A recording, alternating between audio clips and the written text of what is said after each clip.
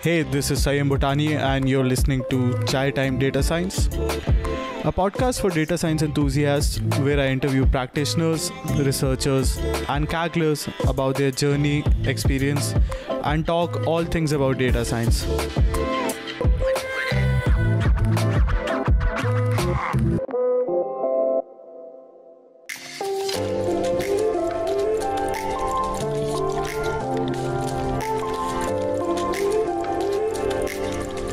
Hello and welcome to another episode of the Chai Time Data Science Show.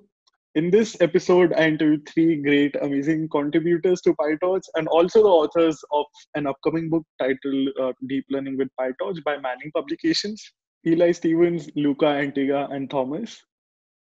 In this interview, we talk about their journey into machine learning and their journey with PyTorch, their efforts into writing the book. For the audience that might be curious, what does writing a book as an experience look like? We also discuss about that. The authors also share what can one expect from the book, what are you expected to have prepared before learning from the book, and what can you take away from it. There's also a lot of great advice around project building, which is, I believe, one of the essence to getting your break into the field. So please stay tuned for that. Thanks to Manning Publications, I'm also doing a giveaway of the book. I've already given away one copy for the AMA. 4 more copies will be given away along with this episode. To participate, the details are there in the description, but just share your favorite quote from any interview on the series, this one or otherwise, and I'll get in touch with the 4 selected winners. Manning Publications has also been very kind to offer a 40% discount on all of their products. Please use the coupon code PODCHAI20, PODCHAI20 to use this discount coupon. Thanks to Manning for doing the giveaway and for the discounts. For now, here's the interview. Please enjoy the show.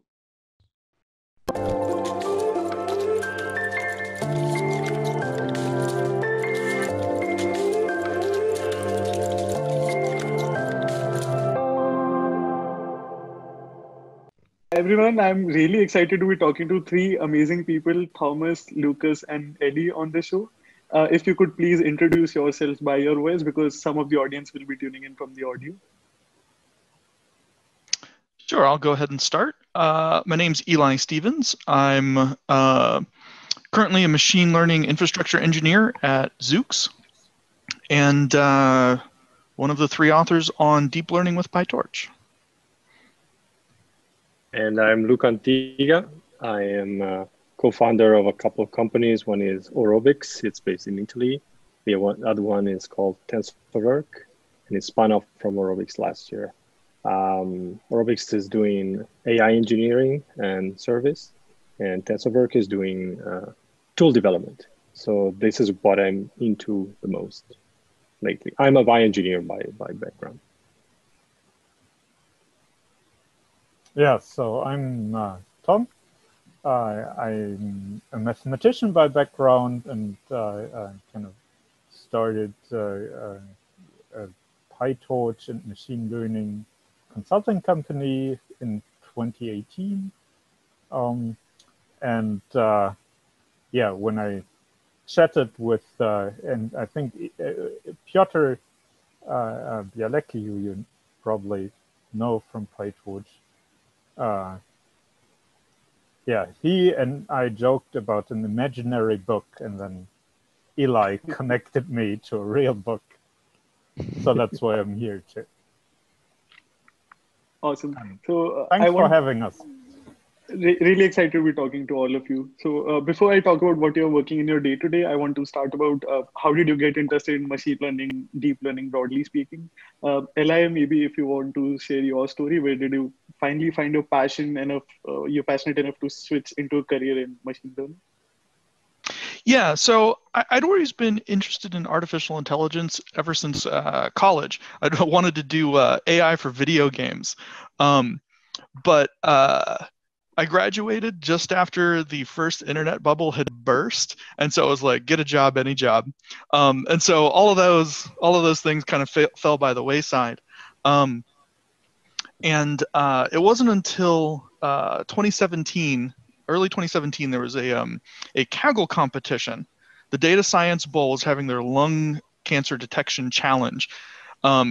And that was finally the thing that's like, okay, I need to get back into that $1 million prize pool. I knew I wasn't going to win anything, but I was like, this is finally the time. Okay. And I don't know if this was a coincidence or not, but PyTorch 0.1 had released at basically the exact same time. And so the two just dovetailed really nicely. I dove into PyTorch, and I was like, okay, I need to go ahead and set up a career pivot into this, which is part of the reason why I accepted when Manning approached me and said, hey, do you want to write a book? So that would have been one of the first PyTorch approaches on Kaggle, I believe, if we were to date it. Possibly. Like I said, I did not do particularly well because I was learning PyTorch and learning deep learning all at the same time, and that's not a recipe for hitting the top of the Kaggle leaderboards. But it was a great learning experience, and I think that the couple of bug fixes and documentation updates that I submitted back to the PyTorch project super early is what got me on Manning Publications' radar. So. Okay. And Luca, I believe you've been involved in the medical space for over 20 years. When did you find your interest for machine learning? Yeah, so pretty late, I would say. I'm a bioengineer, and I've been doing research in the 2000s, mostly on cardiovascular mechanics and medical image processing. And back then, we were doing a lot of, you had your background, you knew a bunch of algorithms, and you had to come up with the right cocktail of stuff that would make things happen. And the way we got into machine learning was with aerobics. We got an important gig with a pharma company, and we got this 4,000 scans. It was back in 2014, I think. And after 8 months, we couldn't, we couldn't say we had solved the problem. And we said, okay, let's try. There were a few papers, not very many papers on deep learning on medical imaging, and we said, well, yeah, let's try with that. And we went into Torch 7, and after a few months, we had a solution to the problem. So we kind of understood at that point that the world was going to change. And so we said, okay, let's verticalize the company on these technologies and open up from medical to manufacturing to gaming. We last year there was a game that we contributed to MotoGP 19 with reinforcement learning, and so that's how I got into that, and that's how I got into Torch, because it had good 3D convolutions for 3D like volumes, and it was simple, so you could read the high levels down to the kernels, and I liked that fact. And then that's what got me into PyTorch, and then I got in touch with the community and started contributing. So it's been a really great experience. Awesome. Are you talking about Torch or PyTorch? Because some of the millennial audience might not know the difference. Well, back then, in 2015 or so, if you wanted Torch, you got Torch 7, which was based on Lua and had a C backend with C and CUDA.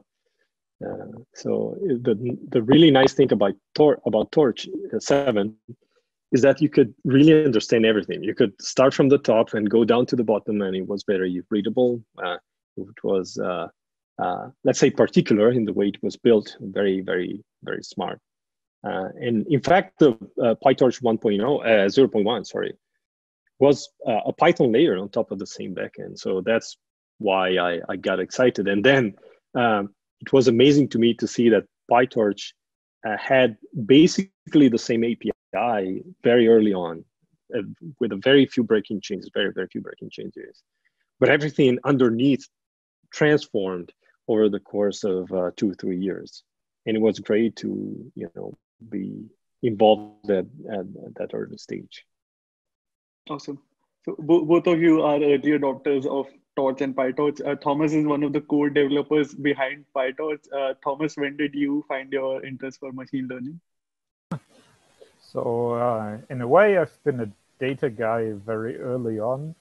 I remember when I was like 6 or 7, I wrote a little program to plot bar charts of, I think it was some juvenile delinquency statistics that my father was working on or working with. And so that was the very first computer program I saved to a floppy disk. I remember because I wrote the program, we went and bought the floppy disk, and then I saved it. But so I have this fascination for data and probably for science. I even took, when I went to university, I took a class called Neural Networks and Pattern Recognition. There was the 2000 style variant of that. But then I kind of went into pencil and paper mathematics, mainly for social reasons, because I met a great crowd of mathematicians. And then I went to become an actuary. So I helped insurance companies with statistics and mathematical modeling. And then at some point, and I've always been kind of a computer person. I used to be a Debian developer back then. And so at some point, I went back to doing machine learning things. And at that time, it was Theano and TensorFlow, early TensorFlow. And then when PyTorch, the first public release of PyTorch came out, it immediately fascinated me that it was so easy to use and very Pythonic in a way. I've been programming Python for, 25 years or so. So that really made me feel at home. And then I started contributing a few patches. And then there was a GTC in Munich. And Sumit and Adam and a bunch of the other Facebook people came to Munich, and I wrote to Sumit, hey, want to go for a beer? And so I always say I came for PyTorch, the library, but I stayed for the company I found with the other developers. And really, I've been very good friends with Piotr. And met him in real life for a couple of times because he was also based in Munich originally, also based in Germany, not that far from Munich. Yeah, and so this is what got me into PyTorch. And so at some point, Piotr told me, hey, yeah, you're showing up on the persons of interest page of PyTorch. That's kind of the story behind that. And it's never a was a connected plan. story. Yeah, there's a connected story to this. I'd never realized. When you met Sumit and Adam, the day before or 2 days before GTC that year, I believe, I hijacked their trip to hold the first workshop, public workshop on PyTorch in Milan.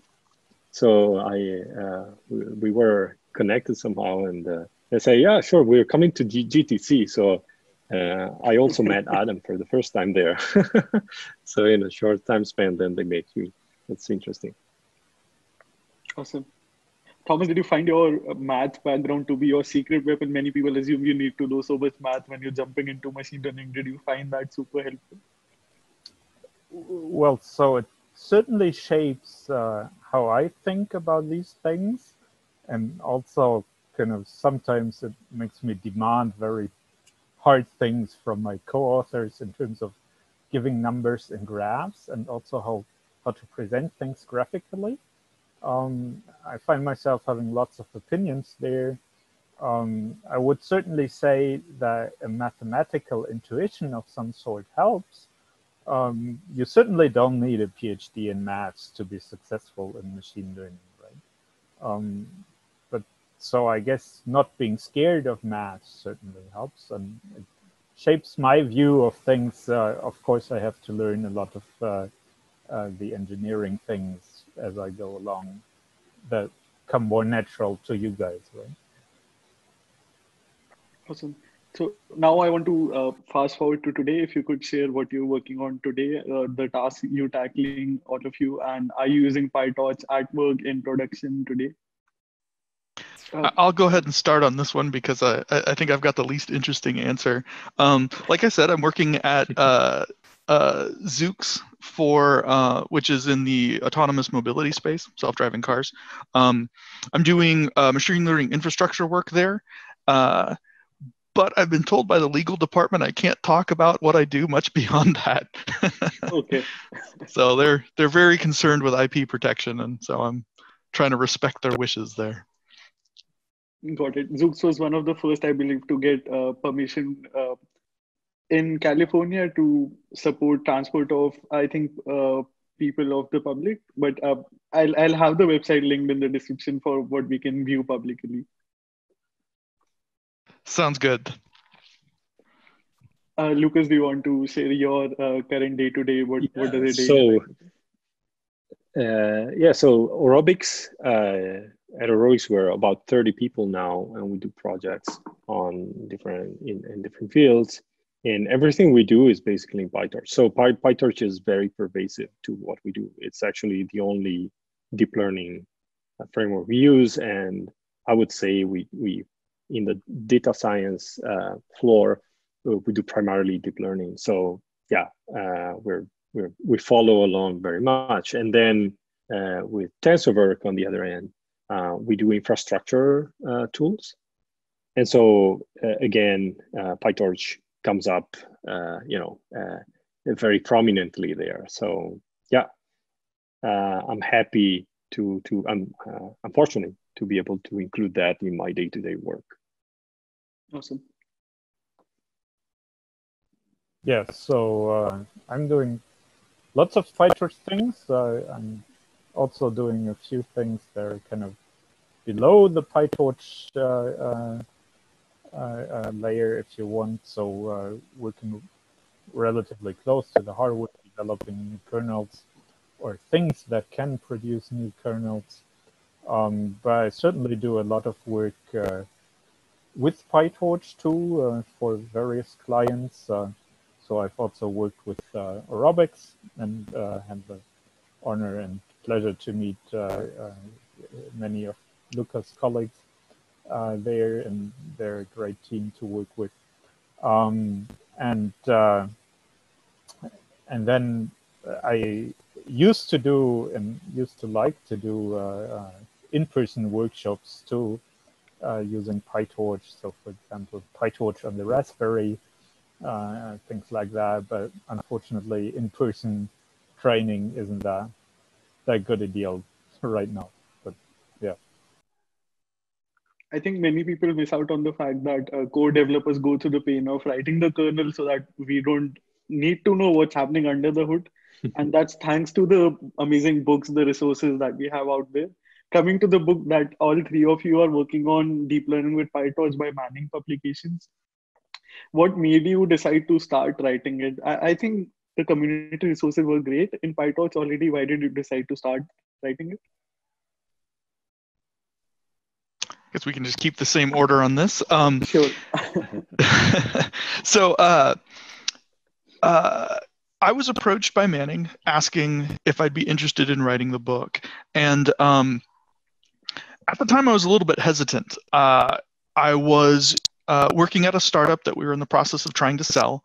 I had 2 young kids at home. I was like, I do not have time for this.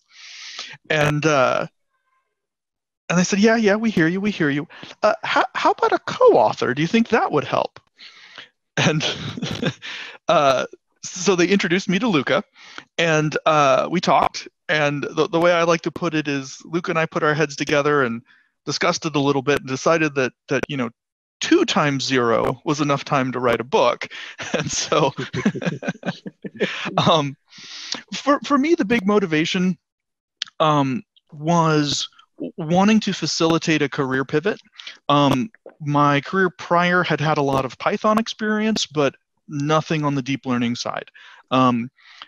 And like I said, I had wanted to be into that field for a long time. And I was like, okay, this is my chance to go ahead and do something that will get me into those job interviews that, I probably would just be passed over because, like, well, why is this guy applying for this job? He doesn't have any experience. So that was a big part of my motivation, is to go ahead and use it as a way of communicating my seriousness about wanting that career pivot. Got it. Yeah, I also told Manning I didn't have time, and that was there must be some game theory behind this.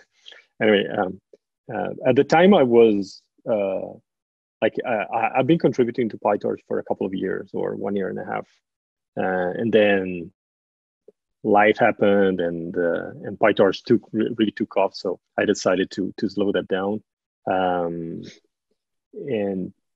But at the time, I would say I was very involved, and so I really wanted to understand how things worked. And I think it's a good chance, to having to explain things to others. It's a good opportunity to learn them yourself. And so that's why I kind of decided, or let life take its course on this. I didn't realize it would be an endeavor that would, accompany me for quite some time. And but I think it was a really good decision. Thomas, do you want to say your story? Yeah, and so at about the same time, I think, when the public excerpts of the book were finalized, Luca and Eli kind of wanted a secret weapon, I guess, and and so when Piotr and I joked on the PyTorch Slack channel about our imaginary book, Eli said, "Well, yeah, does one of you want to write or help us out with the real book instead of just an imaginary one?" And yeah, I was the first to show my hand, and obviously with being part of my own company, I don't have a legal department to keep me from doing it. And so, I mean, if you looked at the public book, I really liked the parts that they already had, and so I decided to help with the final chapter and bits of the first part that were covering new PyTorch and things like that. And yeah, so I always wanted to write a book, and now this was a chance that I can pass on. And at the same time, it was a good opportunity to also have good contact with Eli and Luca, because he's also in Europe in particular, and that was great. A great thing, and is a great thing. Yeah, and if I can expand on that a little bit, I think that Thomas is kind of underselling how much he helped get the book over the finish line. It had been, I think, when we contacted him, a little over 2 years that Luke and I had been working on the book, and we'd made a lot of great progress, but Thomas just really brought like an attention to detail and was able to do, like, just a fresh set of eyes pass over the book, while at the same time actually helping, rather than just, well, you should make this more clear, you should make this more clear. He was actually able to make it more clear, which was really key in terms of actually us, all three of us, being able to wrap up the project. So it was really good that he came on when he did. Awesome. Thank you for creating the book. I would have mentioned this in the intro that I'll record separately. I'm doing a giveaway and the book is already live. But for the people, what can we expect from the book who would like to check it out? What kind of audience are you expecting? And if you could expand on the structure of the book, what will the audience who reads it take away from the book? We can follow the same order or as you see fit. Okay. Yeah, I can jump in on that. We wanted to aim the book at software engineers who are comfortable using Python. So, we expect you to know classes and loops and all of that kind of stuff. We're not going to cover any of that.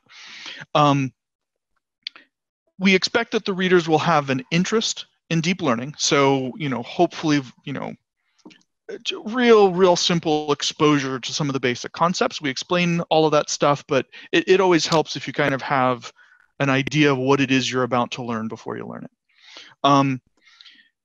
And we broke the book into 3 parts. The first part is talking about the API of PyTorch, talking about how its basic data structures are set up, how they interact, what you can use them for, and going through basically building that intuitive sense of what it's going on under the hood when you do deep learning. How does backpropagation work? How do you compute a gradient? And then building that up to by the end of part 1, you've done basic image recognition using convolutional neural networks. Then we kind of switch in part 2.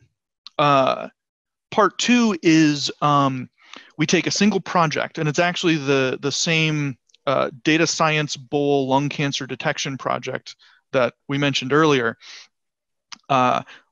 We take that project and work through that over the course of several chapters. And it's a lot of, let's get the most basic thing that could possibly work implemented, see what it takes in order to do that, and then investigate problems with it. Why isn't it working? How can we make it work better? And then the next chapter will go say, okay, we found this problem last chapter. Let's figure out what we need to do to fix it. How do we improve our metrics? How do we improve our logging? How do we, improve the actual results that we're getting? And then we take that through then to actually being able to do consume a CT scan and detect lung cancer on it. Obviously, the results aren't clinical, and we mentioned, we can talk about that in the book. But you're still able to see a larger scope project end to end. Then in part 3, we talk about the production aspects of how do you then take this and actually get it into your users' hands. Part 3 is a single chapter, and so it's a little bit shorter. And unfortunately, it's one of the parts that's changing the most rapidly. And so, there's been some recent announcements of torch serving and torch elastic that unfortunately aren't going to make it into the book. We had one of the readers on the forums ask about that today, and I was like, sorry, the text is done. It's out of our hands. Luca, Tom, do you guys want to add anything to my ramble there? Yeah, well, the plan for the book, if you remember, Eli, oh boy, was a bit different. So, first message: if you want to write a book, do a very good first plan, and just be aware that is not going to happen, because in the end, yeah, the part 1 is the one I was definitely more involved in. Like, I spent many hours in that. And when you focus on a possible reader, and then you say, I'll explain this and that, and then we'll walk through this, and then you start really writing it. You find yourself in the middle of it, and one of the scenes in the hotel hall where the corridors become longer. What is it called? Dolly zoom, something like that. That's the feeling. When you start writing, then the road ahead of you becomes longer. As you write, it becomes even longer, because you realize that really to approach a subject like that, and if you don't really want to pretend you explain something, but you actually want to build some kind of intuition behind it with a person that doesn't have that background, then you really have to take a few steps and maybe renounce some formal introduction of concepts, and maybe focus them a bit more on building the intuition that will serve you to then get those concepts out. And so I think the scope has been from very early on to write a book that could take a developer or an engineer or an interested person, in any case, even social science with some programming background, to the point they could consume the online blogs, the excellent documentation online, to that stage. So there were really few resources that could connect you from basics to that point. And so we tried to create a book that addresses that. Yeah, I think kind of to echo what Eli and Luca said. So the first part, and that's essentially most of it is publicly or available for free from the PyTorch website. And the focus there, and really the thing we've tried very hard to do is to kind of deliver an in-depth intuition and find intuitions that kind of can take you very far without kind of slapping formulas at people. Because I'm a mathematician, I can be very, I can read a lot of formulas, but I also learn hard that if you go light on formulas, you'll have a much more agreeable day on many days, right? And so we really try to make this about intuitions that are worth the first part, and at the same time you have the PyTorch code, and you have little bits of PyTorch code throughout the chapters to follow along purely in code, right? And then the second part really is about the journey that a typical data science project would take, or a typical deep learning project would take. And so, and I think that's kind of, and probably Luca and Eli will agree, kind of the techniques, the PyTorch neural network architecture building blocks, they're just a tiny part of any real deep learning project.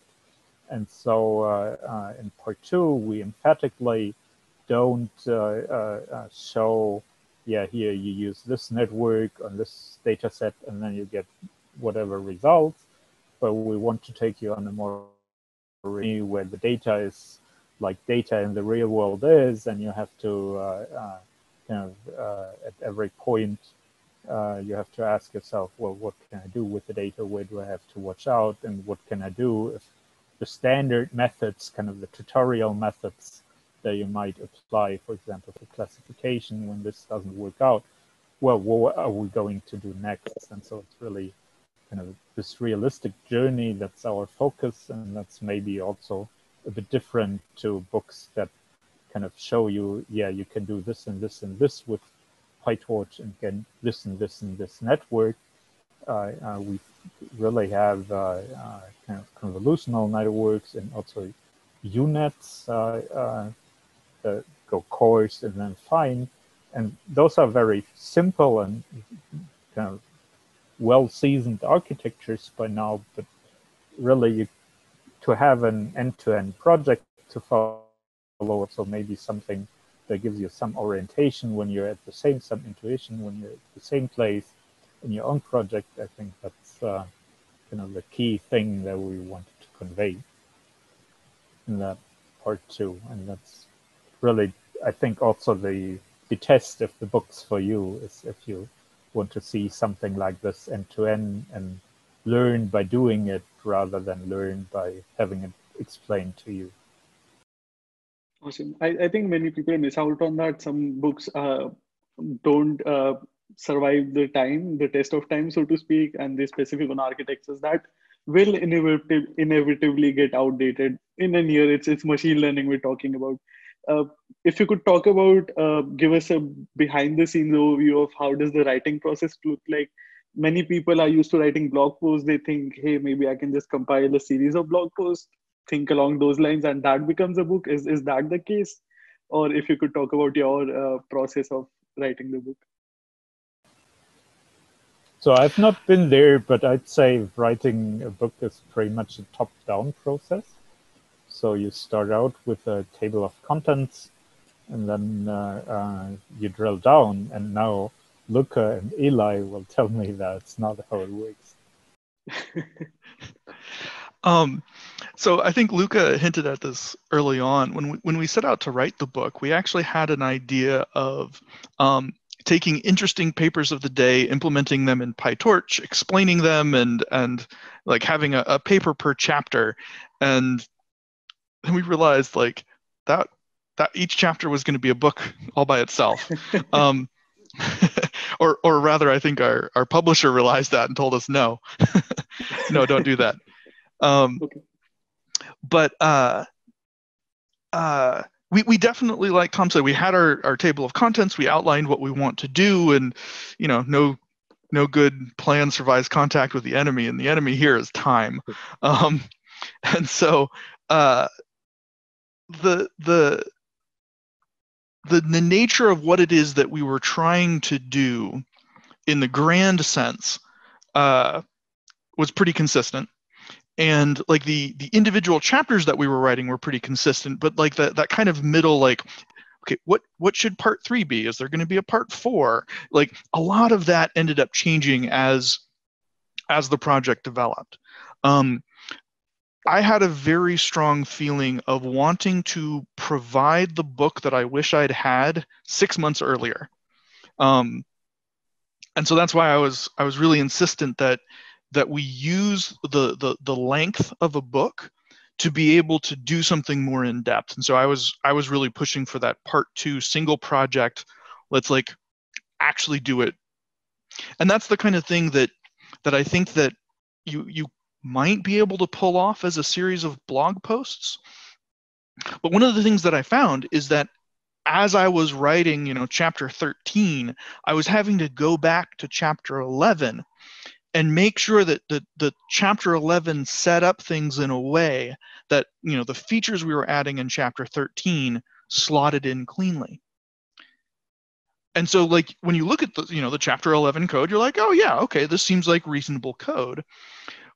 But there was, and I'm not trying to toot my own horn on this, but it felt like there was a lot of careful craft that had to go into getting code that seemed reasonable for chapter 11 and also still seemed reasonable for chapter 13. Because by the time chapter 13 rolled around, it's like, oh God, I'm not gonna be able to fit this in here. I have to refactor all of this. And yet that refactor then needs to get backported several chapters and still look okay when you remove the reason for the refactor. And so at least for my experience, which I realize is not even the whole of this book, much less every book out there, I think that the amount of interconnectedness and planning that particular let's walk through a large project requires made it would be difficult to do it as a series of blog posts, I think, because you'd have to write all the blog posts and then be done with them and then just dole them out, one a week once you were already finished with the whole thing, which at that point, just write a book and get a publisher, like. Definitely.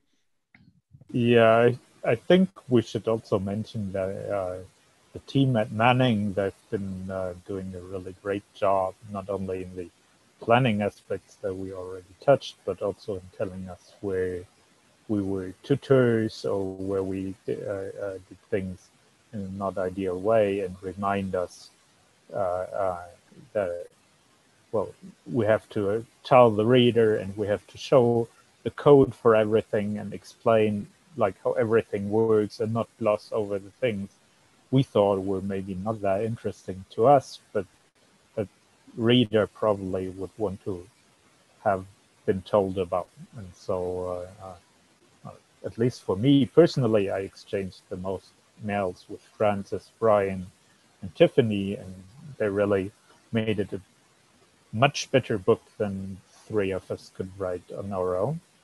And so having this professional team in there certainly is an important part, not only for finishing the book actually, but also for the quality of what the reader gets.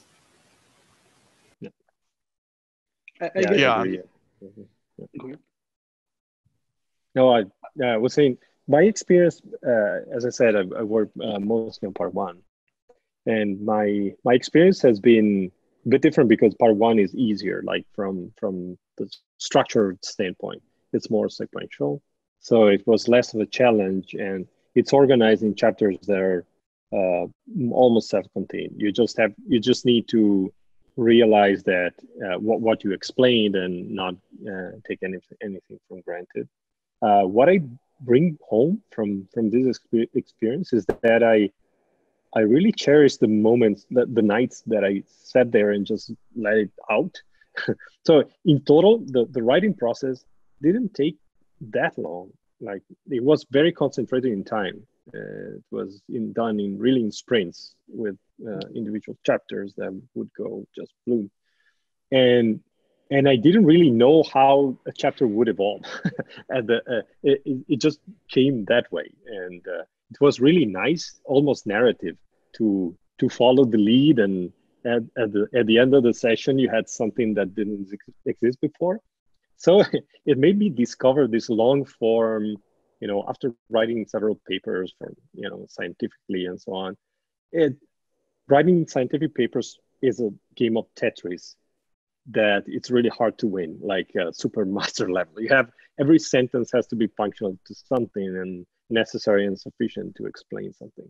But having the luxury of writing a whole chapter and, and creating it in a way that wouldn't be the same if you wrote it the next day, it was very fascinating. So there is this aspect to me that it's important, and I hope I'll do it again in due time. But but I hope to find myself in that position. I don't know, technical books or whatever, I don't know. But it's a nice feeling. I hope so too. I guess it's like you mentioned, it's like the process of going through the tunnel and not having to see the end. You're going through the process. Many people miss out on the fact that blogs are casually written. I guess I started off with a bad example comparison, but still. And books take a lot of professional work for the same reason that someone picks them up for their professional journey. They trust the authors, they trust the book to take away something. For those people, what do you suggest way to go from the book once they've made it through the book? For someone seeking a career in deep learning or just like hoping to get ahead in their path in deep learning, where do you suggest going from the book? So I've never written a blog post, actually. I think, yeah. I am very shy about that. I don't know how but I can share the blame with these two for the book. So, yeah. I think that my take on how someone would go from zero to career, I think that one of the big challenges is going to be just the process of interviewing, because there's, for better or worse, a lot of times when a job is posted on the internet, there will be a flood of people applying to it, especially at least the tech industry specifically. And I'm coming at this from a San Francisco Bay Area perspective, so I don't know about how the rest of things work elsewhere, but you're going to get a flood of applications from a bunch of people who haven't read any of the requirements, don't meet any of the requirements, and just click the button and on Craigslist or LinkedIn or wherever.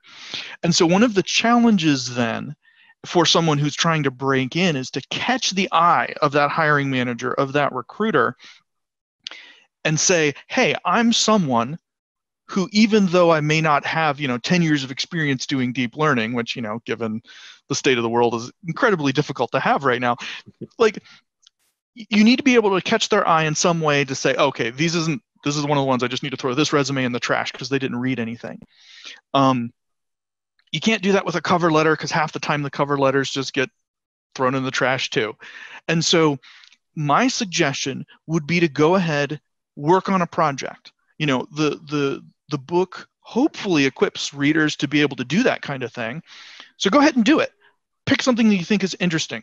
Maybe it's a Kaggle project. Maybe it's something that, you know, that you've wanted to try. You know, it doesn't have to be this grand thing. Just something that you've done. Try and get some results with it. Get it up on GitHub, and have a section on your resume that lists out, you know, probably file it as open source rather than hobbyist, but like open source contributions, you know, lead developer on this project, and talk, you know, have a couple bullet points about the results that you achieved. And it's like that, I would hope, at least for some people, is going to be enough to say, oh, well, maybe I should take a deeper look at this person and see what they're about. That's my hope. We'll see what happens when the book's actually out there. And we have gotten some feedback from a couple early readers that indicated that those kinds of things were possible. So I'm hoping I'm not too far off base there. I don't know, Tom, anything you got to Yeah, add? I mean,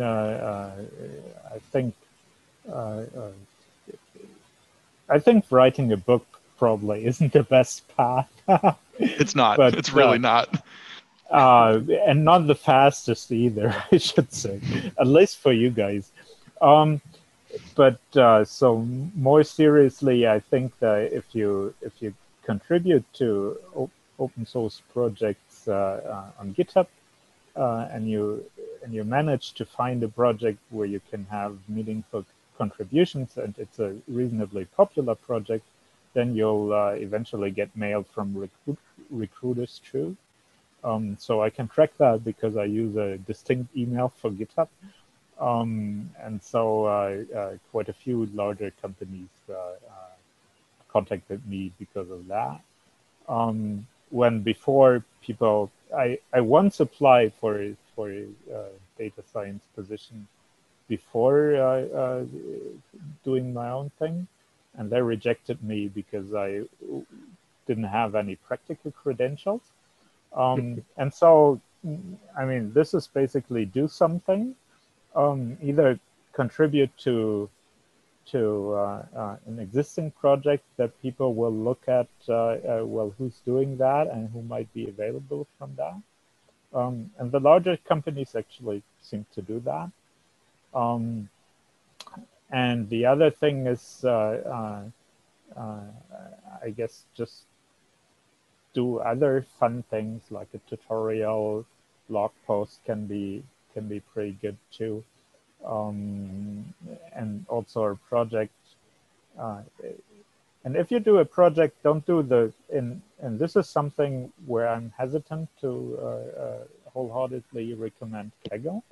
If you have your own project idea, like a creative application of classification, right? Classification isn't all that hard, or at least the core of it isn't all that hard in deep learning to do with deep learning.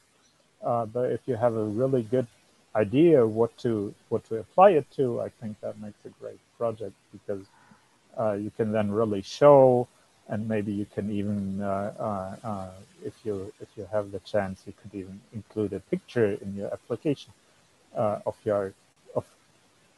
the output of your project. So I think that's really creating a project that you can work with is one great way. The other would be kind of contribute meaningfully to a relatively high profile project in the area where you want to work in. Yeah, I totally agree. If I can add something to that, I think one of the things that one of the dangers is to do small picks of one thing and the other thing, which is fine for a certain stretch of time.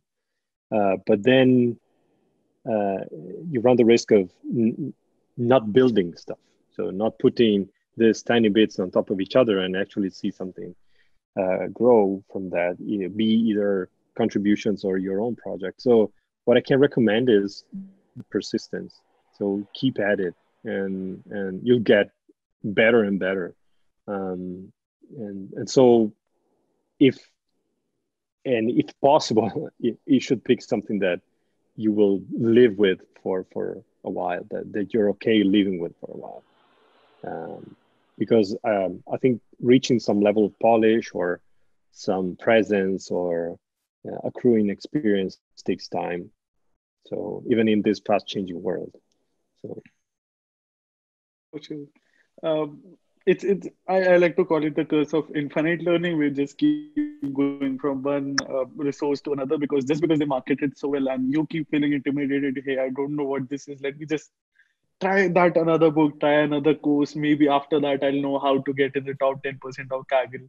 But it's about being in the right discomfort zone where you can just keep learning and building a skill. Uh, if you could recommend, for example, someone who might want to contribute to PyTorch, for example, where would you recommend them to start? After reading the book, of course, for example. Probably one of the ways is finding something that where you think something is wrong in PyTorch and then go find a way to fix it. And obviously, if you do your part of the research, my experience with the PyTorch people is that they'll be very happy to help you along to kind of go from you've done the research, you've developed a rough idea how to fix things to you actually submit that pull request. Yeah, so I think trying to fix something small or at least kind of well scoped. So for example, if you find, here, for example, there's something slow about some particular kernel. The other day, someone fixed the unfold kernel backward. And so there was something funny going on in the PyTorch kernel, and most of the PyTorch kernels are very, very good. But there's always things that you can improve also with specific functions. And if you find something like that, that's probably a fairly good project or a fairly good first thing to work on.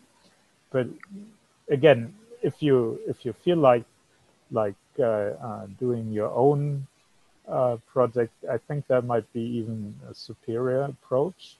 And for that, I would strictly recommend to go from you have a problem you want to tackle, and then you solve that, and the PyTorch is there to help you go from problem to solution. PyTorch is not an end in itself for most parts. I mean, improving PyTorch in order to facilitate more great projects is a good goal too, but you always want to have something that's kind of a problem you want to solve, and then you want to work on it, and the things you learn in between should be kind of getting you ahead with the problem, rather than just trying to know everything about everything or something. Yeah, I guess that's maybe. Sorry, go ahead. Go ahead. I guess that's a great point. Like you mentioned, someone might feel I have no idea what a kernel is, what a backport is. But if it's curiosity driven, you might, with a fresh set of eyes, realize, hey, something funny is going on, and then you end up contacting the developers, and then you end up making the PR. But again, if it's curiosity driven, it's easier to make that contribution instead of just going out there and hunting. Okay, let me put something on my resume related to PyTorch. Mm-hmm. Maybe I should go to the GitHub. So maybe that's not the best approach. Yeah, and I think one of the opportunities out there right now in the PyTorch world is the ecosystem. So while PyTorch is, by now, it's become a very elaborate project, even though it's approachable. But there's a lot of very good engineers working on it and so on. And there's a growing ecosystem that for sure has a few more low-hanging fruit. And maybe it's a bit easier to approach for a newcomer because it's scoped a bit more narrowly and so on. So I would suggest also to look into that. Sure thing. Eli, did you have something to add? I was actually just going to mention the ecosystem as well. I think that the PyTorch ecosystem, in 2020 is in a really interesting place. You're starting to see a lot of interesting, slightly higher level training frameworks. A lot of, there's a project called Cornea that has a lot of image manipulation routines that are all support backpropagation so that you can do things and still train through those operations. There's PyTorch Lightning and Catalyst and the work that FastAI is doing. Like, there's a bunch of interesting things going on out there. And I think that, like Luca said, that's a great place to go ahead and get a toehold. For the audience, if you're interested to make a contribution to FastAI, I pretty much live on the forums. Please find me, contact me anytime. I'd be most happy to work with your journey. But that brings me to a question from the AMA. This is by Akashnan, and he talks about there's so many high-level APIs that are coming up for PyTorch, Catalyst, PyTorch Lightning, just to mention two more. Don't you think this would lead to fragmentation that happened with TensorFlow earlier? So I've actually been looking into this a little bit, and one of the things that I've noticed that I'm really happy about is that a lot of these are focusing on removing the busy work while making it so that your actual model code remains agnostic. So you have this training loop that's going to do distributed training for you. It's going to do early stopping for you. It's going to log things to TensorBoard, but your actual model isn't going to be impacted by your choice of training loop. And that, I think, is really powerful, because it means that if you decide, oh, I don't like the direction that this project is going, or oh, I need this killer feature from some other thing, you just pick up your model. And I mean, I'm not going to say it's going to be zero work, but you just go over to the other one, you plop it in, and you get running over there. The other thing that I've found is that of the ones that I've looked into, and I'm not going to name names because I'm not going to try and make favorites out there, but due to the nature of how Pythonic PyTorch code is, getting into these training frameworks and reading their source code is really approachable. And so one of the things that when I'm adopting a tool like that, I like to do is I like to go and look through the source code and say, okay, if I need to, could I maintain this myself? And I'm not saying that I could maintain it to the same level of innovation that the true maintainers own, but if they all get hit by a bus, am I going to be stuck with a pile of code that I can't interpret? And I've been really pleased with how approachable these code bases are. So I think that there's the possibility of fragmentation, but I think that and this isn't globally true, but I think that in a lot of cases, they're less. The frameworks are imposing less on their customers than might have been true previously. Yeah. Sorry, please. I think to add to Eli, I think one of the criteria I'd have for picking something there, I'm not using many of the higher level frameworks, but and I don't know them that well, but one of the things I'd look at is, is it kind of helping me do some things that I don't want to code up all the time, but I can still use PyTorch otherwise? Or is it kind of getting between me and PyTorch?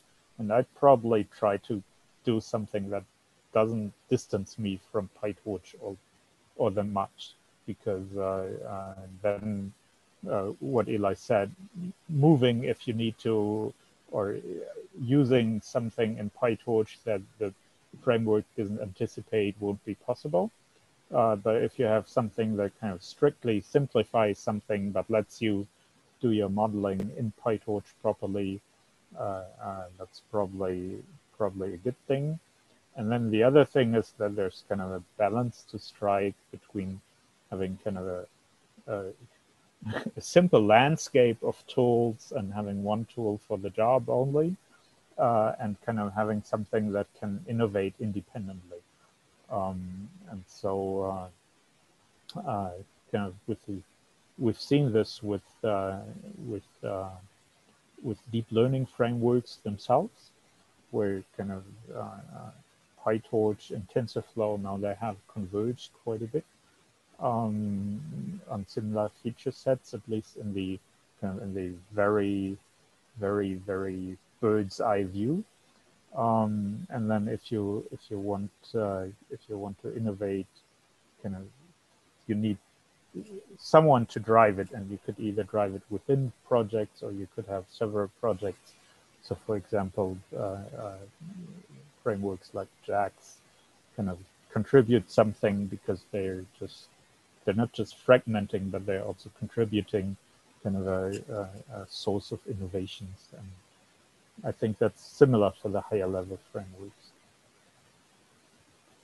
Yeah, I think it's a bit different from the fragmentation that we observed more in the TensorFlow 1 times, right? Where the framework itself didn't help you, think in high level too much, and so people started to design abstractions on top of that. But the problem with those is that the abstractions were often leaky. So, after you did your part over there, then you had to go down and still, for many tasks, understand, either because you had to parse the errors that came out and so on. There was still this reality down there coming up and hitting you somehow. And things have changed since in TensorFlow land.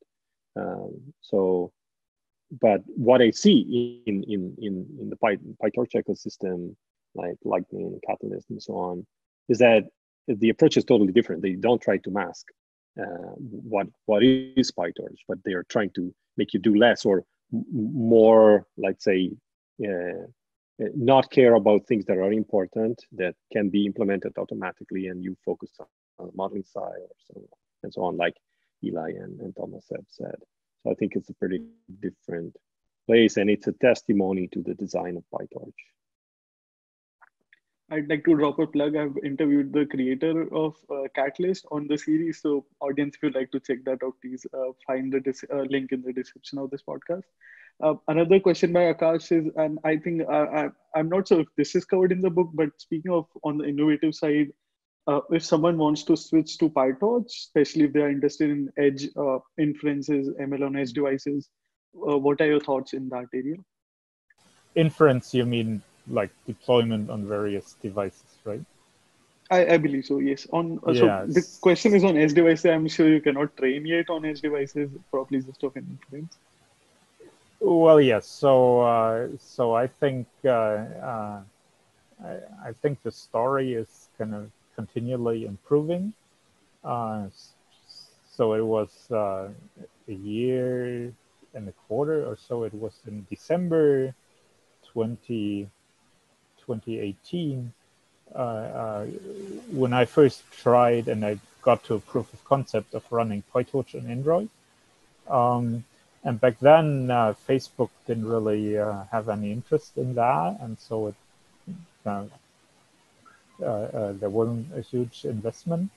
But then in the last summer, there was PyTorch Mobile, and then that came out. And so I think there, for example, for mobile deployments, people have, and Facebook has invested quite a bit, and this has seen a lot of love. And now we have, unfortunately, it was too late for the book, but now we have PyTorch serving as the go-to thing for serving. And while not everything is quite as optimized as we would like to have it eventually, I think it's getting there very quickly, and you can have very decent results also on all sorts of devices. So I've worked quite a bit with PyTorch on the Raspberry, and that works reasonably well for inference. And of course, with the small GPU computers, You can also do training if you want to. For example, if you want to do things like federated training, it might make sense to do things on the device more intensely. And that works very well too. And the beauty of it is that with PyTorch, I think, and I think that's something where PyTorch really shines too. You have kind of the end-to-end experience is really in PyTorch. So you don't have to export your model and convert it to kind of a special mobile format or anything. But you can just let your model go through the JIT, and then this PyTorch model you can either reload in PyTorch itself and run it there, or you can run the same thing on mobile. And I think that's something that makes it really easy, because you can kind of switch back and forth and try something on your main device, and then go back to the edge devices.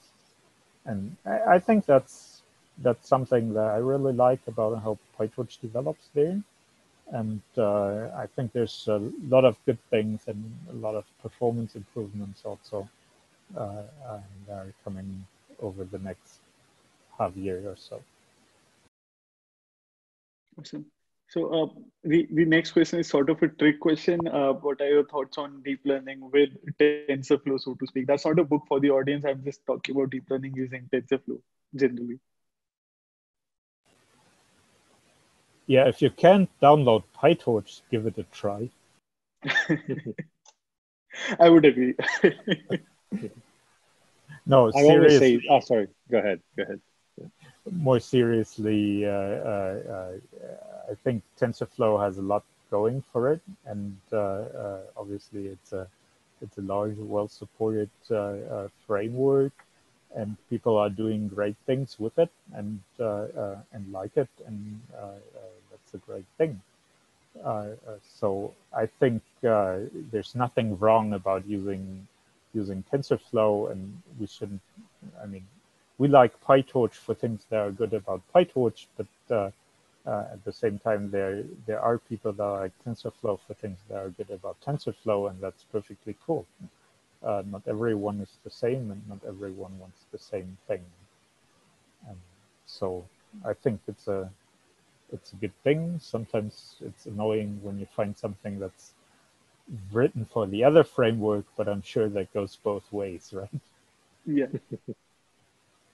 Yeah, I think I always suggest when they ask me which framework or why PyTorch, I would say, you should choose the framework that you stick to the framework that you know best. And I think you need to be intimate with the framework, because you don't have to see the framework. The framework has to disappear at some point, right?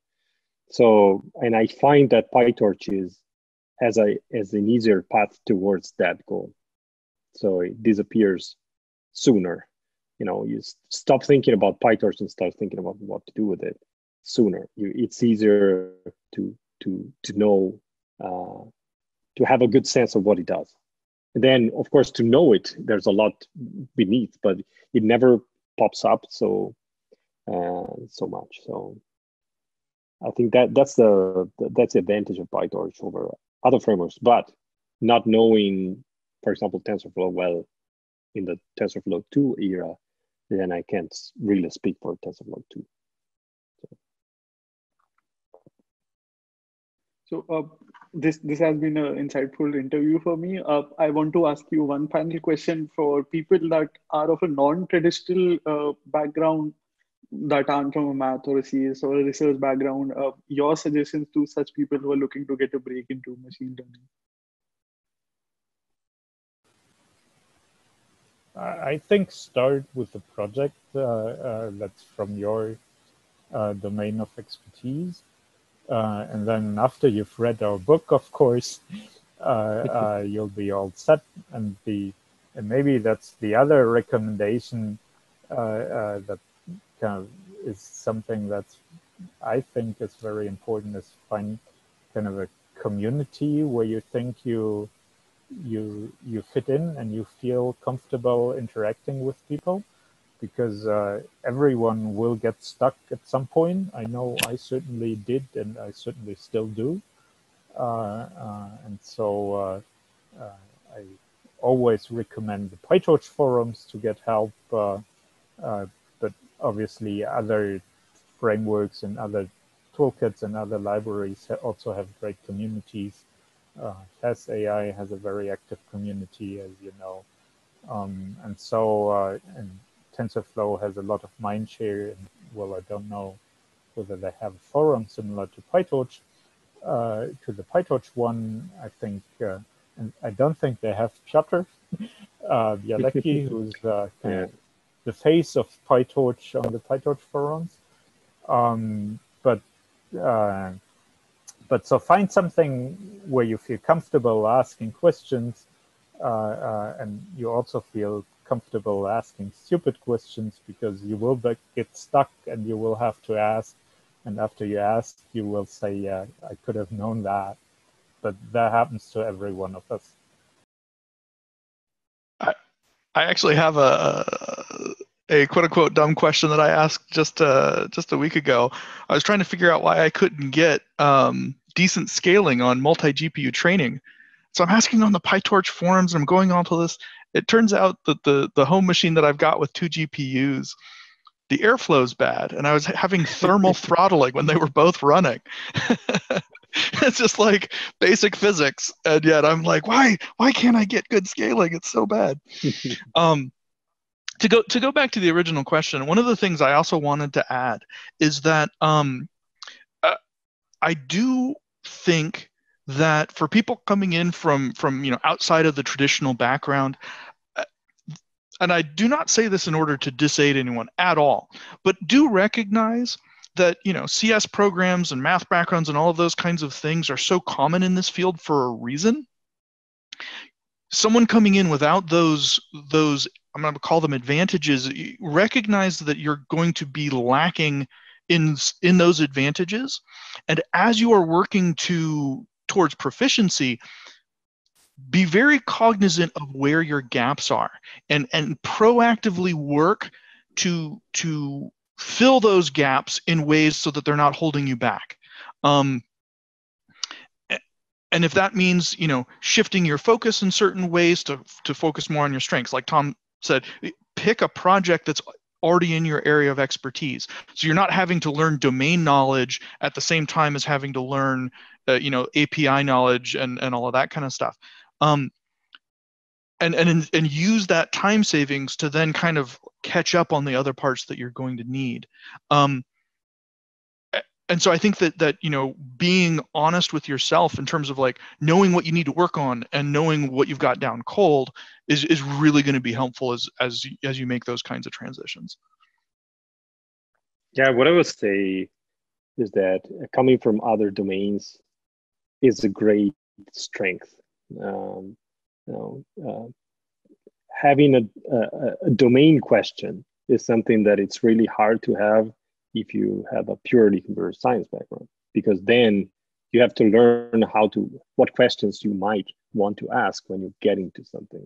And it takes a lot of time and effort to be able to formulate the right questions or interesting questions. So I think there's a great opportunity to fill the gaps, as Eli was saying, coming from a different background and have all this baggage of experience and questions and curiosity that it's really, this soft thing that it's hard to acquire if not, having been immersed in a different setting before.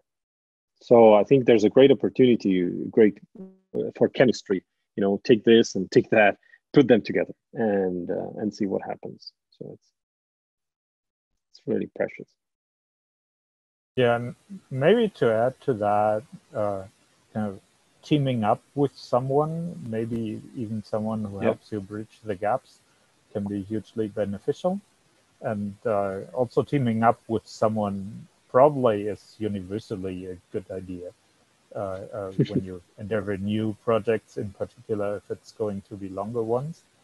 I mean, if teaming up helps writing a book, then teaming up helps with almost anything.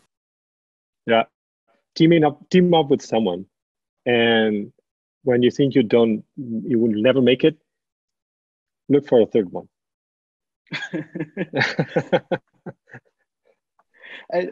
Kaggle is the easiest platforms to team up.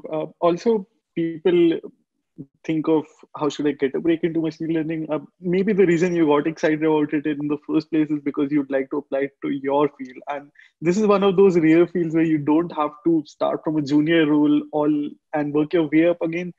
Bring machine learning to your field already, leverage your knowledge, see, and go from there. Many people miss out on the fact that it doesn't have to always start from scratch in that sense. Yeah, that's an excellent point. Yeah. Now, before we end the call, I'll definitely have your LinkedIn websites and Twitter handles. Any other platforms where we can follow you and follow your work? Any platforms you'd want to mention? Yeah, I have the black sheep. Oh, sorry, Eli. No, go ahead. Go ahead. No, you go. I was just going to say that I have an absolutely dire social media presence. It is a barren wasteland. So maybe our audience can help change that if you want. Sounds good. Yes. So I have a silly little blog at lernapparat.de. And yeah, recently I've posted too much about epidemiology because I needed to understand that for my own well-being.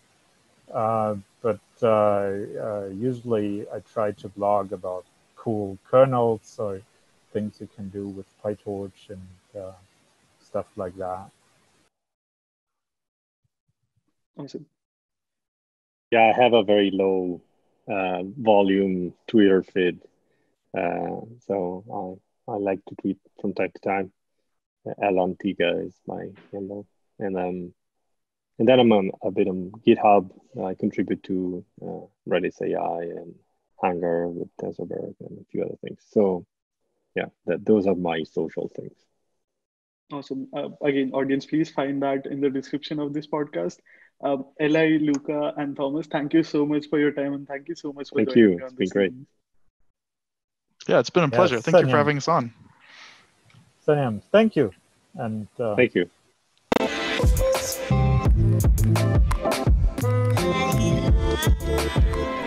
Thank you so much for listening to this episode. If you enjoyed the show, please be sure to give it a review or feel free to shoot me a message. You can find all of the social media links in the description. If you like the show, please subscribe and tune in each week to Chai Time Data Science.